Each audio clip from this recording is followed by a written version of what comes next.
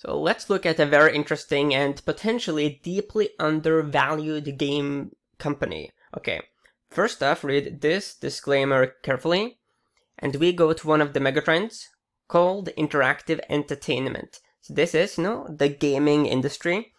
Looking at the performance here, it is massively outperforming the S&P 500, and it is also higher than the average of the megatrends. So definitively an industry with some big moves. We will look at a very contrarian play here. So this is definitively high risk, but potentially high reward. And that is CD Projekt Red. They are a video game company they are diversified in the sense that they create games and interactive entertainment content on multiple platforms.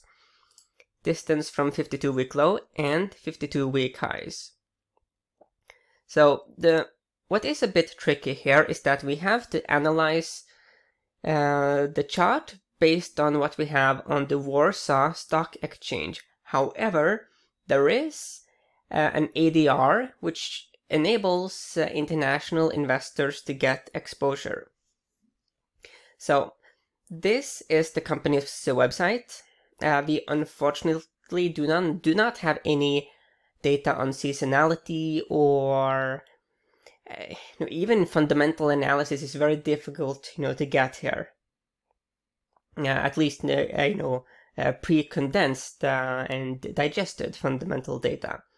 So this is the company's website. They have a lot of extremely good games, very famous for the Witcher series. And they have a new, super blockbuster game called Cyberpunk 2077. So this is, it was a highly anticipated game, but the problem is that it was simply too advanced for the current generation of consoles. So it's bug-ridden. It simply doesn't work for, what is actually becoming the previous generation of consoles. But when it comes to, the PlayStation 5, and the Xbox Series X and S, it works. So if we go here to the investor relations page, we do have some data here. So this is the latest report we get from them. So let's first look at the charts, and then we will try to dive a bit into the report. So let's now look at the stock as it is listed on the Warsaw Stock Exchange. We have to do that because we have way too little data from the ADR. Okay. But if you do want to get into the ADR, you just go there, CD Pro. So here is the ticker and the name for the over-the-counter ADR. And that is OTGLY CD Projekt Red SA. There's no point in analyzing that one because we don't really have any data. But yeah, in case you cannot get access to this stock through your broker platform, the over-the-counter would be the option. Okay, so the thing is that because the launch of Cyberpunk was a disaster, it was littered with bugs, it simply didn't work on the previous generation of consoles, the PlayStation 4 and the Xbox One. The stock has fallen big time, a lot. However, they are really good at making games. Cyberpunk is a really good game. Those who have played it on the PC and the next-gen consoles, they really do enjoy the game. Hence, there's good reason to be bullish on that game's ability to sell. What is interesting is that there's been a lot of problems getting, the next-gen consoles into the hands of customers because there's been, a global semiconductor supply shortage. That shortage is gradually now being resolved, and there's a lot of talk about it being much easier to get access to, the next-gen consoles in the coming months. That is potentially bullish here. Okay, so the thesis, the hypothesis here is that this could be the or close to the doom and gloom lows for CD Projekt Red. The interesting thing, is that symbolically we are testing the red 200-week moving average right here and right now. That is interesting. What is even more interesting is that when we look here at the RSI, we are at one of the lowest levels we have ever been on the weekly RSI. So there's extreme pessimism currently about the stock, doom and gloom, there's class action lawsuits, there's all kinds of things. But that is known, that is baked into this price, and the market is forward-looking. So it's terrible. The situation is just terrible. But is it max terrible? When we look here at, the fall here from Grace, if we take this high to the recent low, minus 53%, just to get back here to the highs we fell from, that would be, 114% gain. And let's be perfectly clear, Cyberpunk is a good game. Yes, they did release it way too early, it was a very bad decision, they got burnt big time.